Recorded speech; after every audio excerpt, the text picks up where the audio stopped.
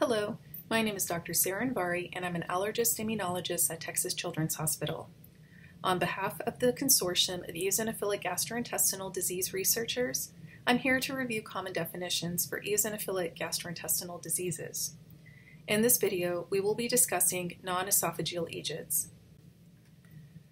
Eosinophilic gastrointestinal diseases, or EGIDs, are generally categorized as allergic disorders of the gastrointestinal tract. These disorders are named and best known for their association with eosinophils. Eosinophils make up a small fraction of the white blood cells in the peripheral blood, but are also found normally in many tissues throughout the body. Eosinophils function in a variety of ways to protect the host, including having antiparasitic and antibacterial function. Eosinophils can modify the inflammatory response and are associated with allergic disorders. In EGID, there is an abnormal accumulation of eosinophils in the gastrointestinal tissue, leading to dysfunction. Non-esophageal EGIDs are those that affect parts of the gastrointestinal tract outside of the esophagus. These disorders are named based upon the affected area. Eosinophilic gastritis, or EOG, affects the stomach. Eosinophilic enteritis, or EON, affects the small intestine. Eosinophilic colitis, or EOC, affects at least one part of the colon. These disorders can exist independently, but can also occur together. Non-esophageal EGIDs are significantly rarer than EOE. Overall, it's estimated that there are less than 20,000 cases in the United States. However, as with EOE, their incidence and prevalence are increasing.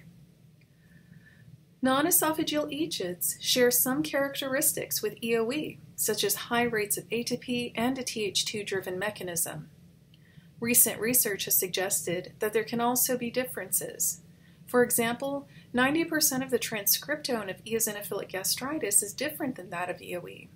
This is also true of eosinophilic colitis, which demonstrates significant genetic differences from not only upper GI EGIDs, but also inflammatory bowel disease. Affected individuals also experience much lower rates of atopy. Unfortunately, the pathogenesis of non-esophageal EGIDs is largely unknown. EGIDs and non-esophageal EGIDs in particular are diagnoses of exclusion. Eosinophils are normal tissue resident in the stomach, small intestine, and colon. As with EOE, there are no unique presenting symptoms for non-esophageal EGIDs. If an individual is found to have higher numbers of tissue eosinophils than normal, the healthcare provider should rule out other potential causes. Currently, there are no widely adopted guidelines for the diagnosis of non-esophageal EGIDs.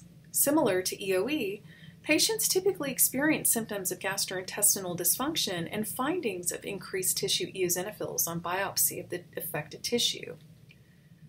The clinical symptoms can vary depending on the affected segment of GI tract. Individuals with eosinophilic gastritis or enteritis may experience similar symptoms as EOE, including heartburn, abdominal pain, or vomiting. Individuals with eosinophilic enteritis or colitis may have bloating, diarrhea, or even bloody stools. Several criteria have been proposed for histological diagnosis of these disorders based upon the GI segment involved. For example, eosinophilic gastritis should be considered if there are 30 or more eosinophils per high-powered field in 5 or more high-powered fields on gastric biopsy. Eosinophilic enteritis should be considered if there are findings of 52 or more eosinophils per high-powered field in the duodenum or 56 or more eosinophils in the terminal ileum. Eosinophilic colitis can be diagnosed if there are 65 or more eosinophils in any segment of the colon or 32 or more eosinophils per high-power field in the rectosigmoid colon. Currently, there are limited studies evaluating effective treatments for non-esophageal EGIDs. In addition, there are no FDA-approved medications. Treatments utilized for EOE have also been evaluated in non-esophageal EGIDs, but the evidence for efficacy are limited to single centers or case series with no large-scale trials. Both food elimination diets and medications have demonstrated some efficacy. Enteric-coated budesonide can be used for several disorders in place of swallowed topical steroids that cannot penetrate the lower GI tract. Several medications used to treat inflammatory bowel disease have also been utilized in patients with non-esophageal EGIDs, but these medications are generally limited by toxicity with long-term use. Although not approved for non-esophageal EGIDs, biologics hold tremendous promise. Early phase clinical trials have demonstrated significant reduction in lower GI tract eosinophils with improvement in clinical symptoms.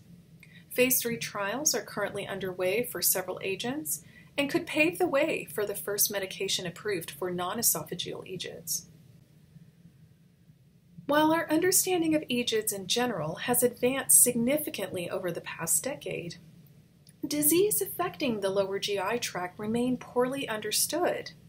Significant work is needed to better understand the pathogenesis, natural history, and long-term outcomes of these disorders. The Consortium of Eosinophilic Gastrointestinal Diseases researchers aims to address these areas of need. Work is underway to develop consensus guidelines for the diagnosis of these disorders. This should create a framework to allow for further research into disease mechanisms, natural history, and long-term outcomes. Given the rarity of these disorders, collaboration between investigators is critical. This work can be accomplished through partnership with patients and patient advocacy groups across the country and partnership with the FDA to focus on how best to meet the needs of affected individuals.